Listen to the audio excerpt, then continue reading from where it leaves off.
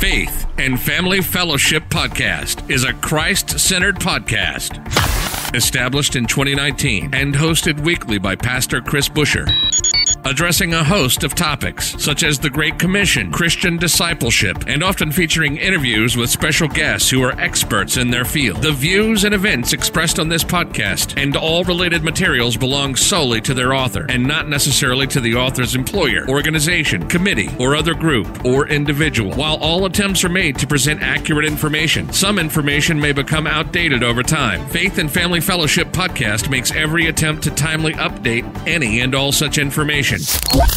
Without further delay, here's another powerful episode of Faith and Family Fellowship Podcast.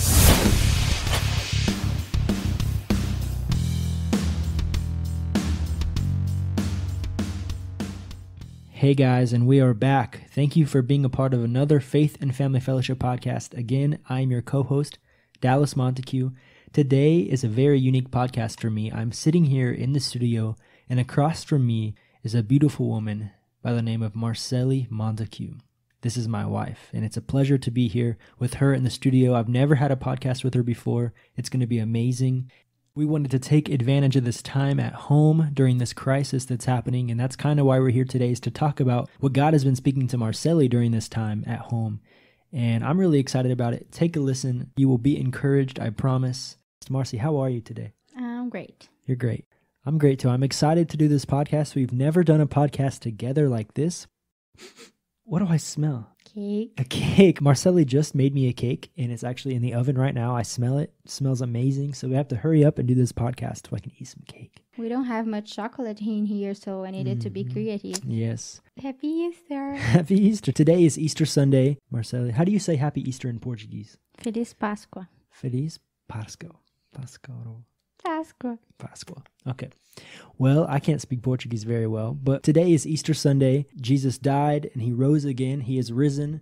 And we are here today to talk about what Marcelle has been studying in her quiet time. She's been studying about the coronavirus, and not necessarily the coronavirus, but she's been studying what God is teaching us through this time. And so I thought it was really cool. She brought it to me and she wants to do a podcast about it. I'm excited because we've never done a podcast like this, and it's pretty cool. We usually do interviews, but Marcelle and I are just going to kind of casually talk about her devotion time and about some things that she talked to me about, so I'm pretty excited about it. So, Marcelle, first off, do you think that this crisis time is God's fault? No, I don't think it's God's fault. But this is a time that you can use to stop all the things that we are doing and focus on Him, just in Christ, just in Jesus. And this season is not God's fault. Our generation didn't experience anything like this in the history. For many people, this is scary, and many people could be hopeless and losing family and losing people that they love. Losing their jobs. Yes. We lost the students. So this is a crisis, but this is not God's fault. I think He wants us to stop a little about everything that we are doing. He wants to shake us. Shake it. I like that. Shake us and wake us up and make us to be focused on Him. He can make everything that is bad and become something really good. Kind of shake the tree, right? So if there's stuff in the tree that doesn't belong, God's kind of shaking it out. Would you agree? Yeah. So what is God kind of teaching you right now? What is God shaking in your tree? You're listening to the Faith and Family Fellowship Podcast. We'll be right back after this quick word from our sponsors. Have you ever asked yourself where the balloons go when they fly away? High above the clouds is a wonderful place known as Euphoria. This magical place is known as the Blue Knights. Blue Knights are colorful, fun-loving balloon folk whose job is to protect all the children. This is the dream of every Blue Knight to one day become Watcher to battle the forces of sharpness and darkness, regardless of the harshness. Visit BalloonKnights.com today to join the adventure of the new children's animation film, Balloon Knights.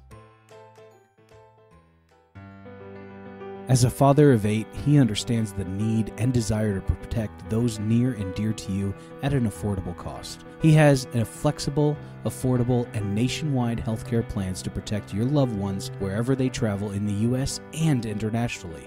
His portfolio plans let you tailor your coverage to your needs, and you can just stay and rest easily. Visit the Health Insurance Dad on Facebook today. So what is God kind of teaching you right now? What is God shaking in your tree? Because for me, God's teaching me a lot. I have to kind of be calm and be quiet, and where I'm usually thinking about a lot of things. I'm a man. You mentioned earlier that I want to work all the time. I'm trying to find things to do, to be busy, and that's not necessarily right all the time. And I've kind of had to take a step back and really just be calm and know that God is real, know that He is God and that He's bigger than this. And that's kind of been a struggle for me.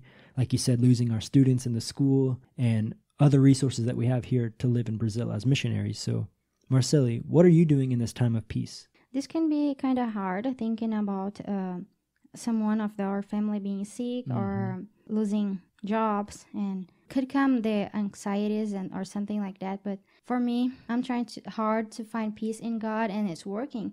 Some time of worshiping God and thinking about what God wants from me this time, and I think He's talking to me, and He's talking to me about, let me work in your heart. Let me restore you. Let me build in you what I want you to be.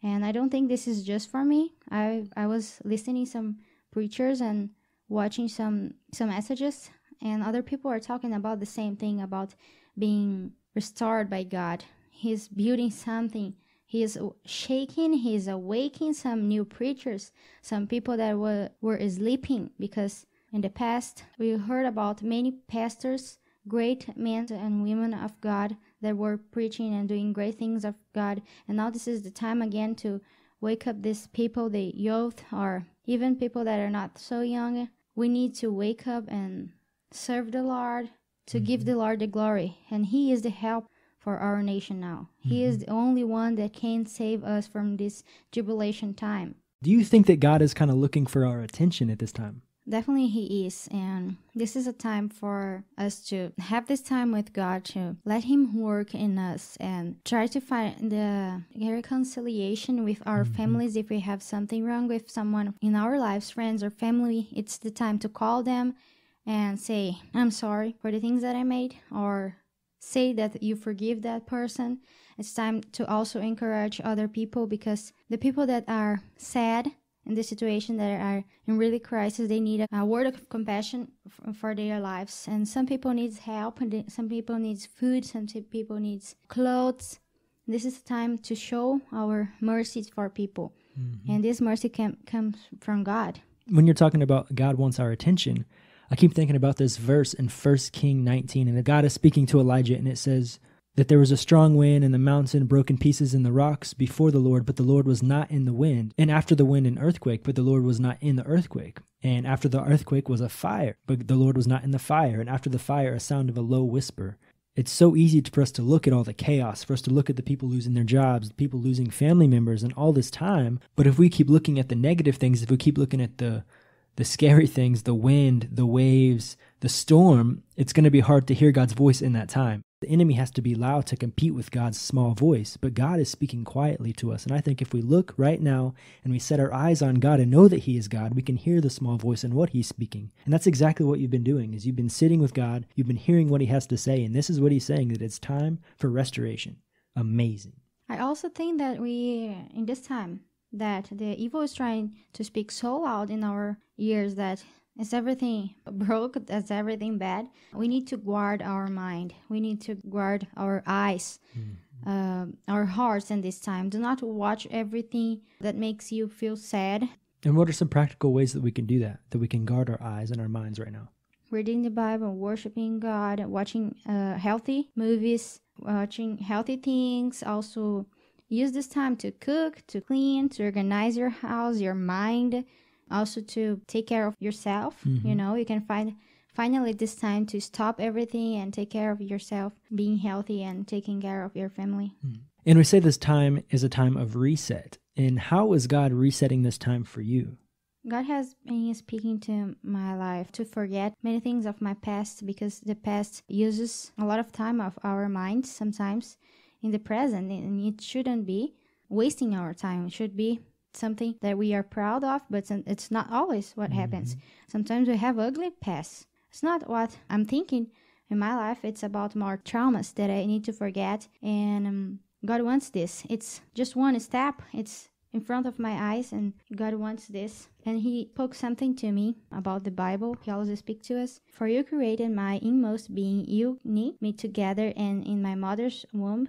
I praise you because I am fearfully and wonderfully made. Your works are wonderful. I know that full well. Yeah, and that's Psalms 139. Yeah. God wants us to listen to the truth of his gospel, through the truth of his word, and to listen his voice. Who am I to God? I am someone important to God. We all are important to God, and he loves us. He died for us, and we should know this. The identity, right? Who are we in Christ? We can't forget it. We can't just let the past or the traumas or who we were in the past before Christ to consume us. But he wants to build something in us, and he's working. And I think what you said, exactly, that if we focus on our past, we can't look at the future, right? We read that the other day about Paul. Yeah, we can't look, and we should look forward now. We should let him build on us for the next season. What is coming after all this crazy time. Something I like to preach when I'm preaching is about Paul, our past being a prison for us, right? Not allowing our past to be a prison for our future, but it can be a school that educates us and teaches us for the future. I totally agree. Yes. Amazing. You should go check on the cake, huh? Is it the alarm? 26 seconds. Okay. Yeah. Amazing. Still speaking about the past, sometimes God take you out from your city. Sometimes God take you out from the situations that are around you. And he did it to me. The people that made me feel some trauma, now they are very far from me. But I still have to forget and forgive and put this in the past. And let him change, let him restore, let him show me the purpose that I have in my life. And I think he wants this to everyone. Don't let the past brings you the sadness nowadays, you know. You have to be brand new in God. And he has life for you. He has something amazing for you to do, for you to be in the future. And we have to let God work, let God do it. And I think it's funny that in the beginning of this year, 2020, we're all saying, oh, this is 2020 vision, right? This is what God has for us. We got to open up our eyes. This is 2020 vision, perfect vision for this year. And now we're 5 months into this, and we're thinking, oh no, this is way different than we expected. Nobody expected this to come. Nobody saw this coming, but God did. God has perfect vision. God still saw this all happening, but how has it changed our perspective of the 2020 vision? I think he wants us to see. He wants us to seek it. He wants us to see. And what do we have to do to see? Take away the distractions, right? Take away the things that we're seeing, the things that we're so consumed with to be able to see. He's opening up our focus, maybe.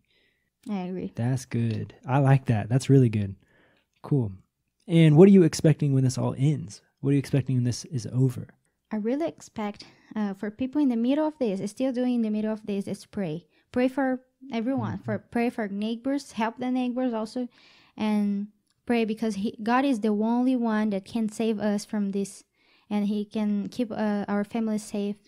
We can trust him. We have to trust him. And I think I'm pretty sure I want to see in the end of this, people thanking God. Thanking and praising and worshiping God because we got through it and we are fine. We lost jobs. We had some difficult times, but we could get vision. We could get something from this. We could learn. We could organize our lives, ourselves, our minds, and learn something from God. If we do it, we are going to be thankful in the end of this. And I hope every creature of God knows better who God is after all this. And the Christians have to shine their lights that Jesus put in them. And at this time, in the end of this, we got to praise God and thank him and sing for him and give glory to him because he saved us from all this. And I kind of want to change the question. I don't really want to say when it ends because I hope it never ends. Not the coronavirus, not the crisis, but us seeking God the way that we are now. He's providing this space and this time for us to seek him, to know him, and I pray that never stops. That should never stop. We should continue to seek him, what his plans are, what he has for us. I mean, I'm guilty too. We spend time with God, but how much time are we spending with God? For example, when we spend time with God, are we just doing it to get our devotions done? Sometimes we fall in that habit. But the devotions, it's, do we actually hear from God? Do we actually talk to God when we're doing the devotions? Or in your relationship with God, are you the only one speaking? I do a lot of talking with God, and I don't always take the time to listen to what God is speaking. And I think we need to spend more time listening to what God has to say than always just what we want to say to God.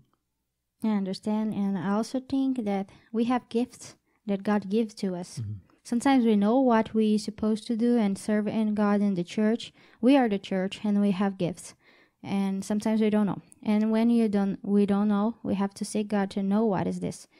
What is our gifts. And we got to put this in practice. Mm-hmm. We got to do something. Who thinks that wants to do evangelism should do it. Who has to preach. Who always have a word to speak to some friend, to someone, maybe should be preaching, studying theology, or learning more from God and sharing this with people. Mm-hmm. People that can heal should be using this at this time. Or after all this, we have gifts that we should be using for God. He's always going to speak something. He is not going to save us for nothing. He is going to use us, and this is a privilege. He's going to fill us with his love and his glory, and a present is to serve him too. To have a relationship with him, serve him comes after this, and knowing who we are in Jesus, and that we have purpose. This is amazing. We are not just living in this life to eat, to have families, to have kids, and to build careers, have a great job, receive money, or something like that. We are here for a purpose, and our purpose is to make other people know about Jesus and also have a relationship with Jesus. Mm-hmm. And I think at the end of the day, at the end of this time, we need to just trust God. Trust God. For finances, for family, for health, and other things. For example, your mom is feeling sick right now, right, in the South, and you can't be there because you're in São Paulo. You can't take a bus. There's not even buses running right now. And it's difficult, but we have to trust God that he's taking care of her, right? We lost many students in our English school here. That's how we survive here in São Paulo. And we lost a lot of students because of this time. And we just have to trust God. He's our provider. God is our provider. He provides us everything that we have. Everything in this house we have is because of him. Everything that we have in our hands is because of him. The gifts that you're talking about, because of him. And it's all for his glory. And that's at the end of the day, all of this is for his glory. I agree. All of this is for his glory.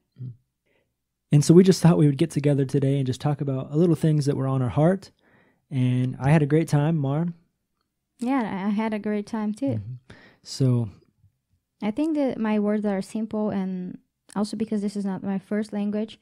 And but I think God is developing this in me about talking, about sharing, and we should share what we have in our hearts, since it's a good thing that comes from God.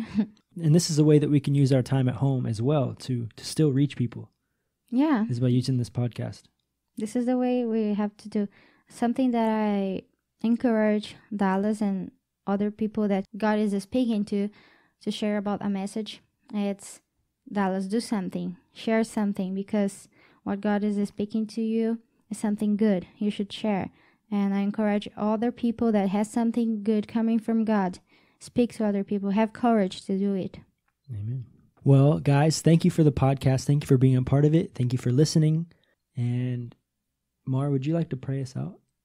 Dear Heavenly Father, thank you so much for this time that we can talk and we can share our thoughts with other people. We know that we are speaking way more with us. Sometimes we can't speak all of it, but thank you for the opportunity to be able to speak. You're a great, great Father. We trust you. We know that you're taking care of us in this situation, and please take care of the globe, the whole world, about these people dying. God, make them to be healthy, God. Put your angels to take care of them. Use your people that can heal others, God, to work at this time. Wake up your people to pray for others and show your glory and your love for others. And also use all of us to help when people need help, word of compassion or courage. Do not let your daughters and sons to be sleeping at this time, to be just quiet. Make them to be awake, and have our families to be restored, the forgiveness to come that you can give, God. Bring your solutions, God, but do not let us get out of this season being the same way that we were in the beginning. Change us, mold us, build us, make us humble in this moment. Thank you, Father, for everything you're doing. Keep taking care of our families. We love you, Jesus. In Jesus' name, amen. Amen. You've just listened to the Faith and Family Fellowship Podcast with your host, Pastor Chris Busher. Faith and Family Fellowship Podcast was recorded live in studio with final editing made before uploading. Subscribe today to Faith and Family Fellowship Podcast on iTunes or Google Play. For more fantastic daily content, visit Pastor Chris Busher online via Facebook, YouTube, and Instagram. Don't miss the next episode on Faith and Family Fellowship Podcast.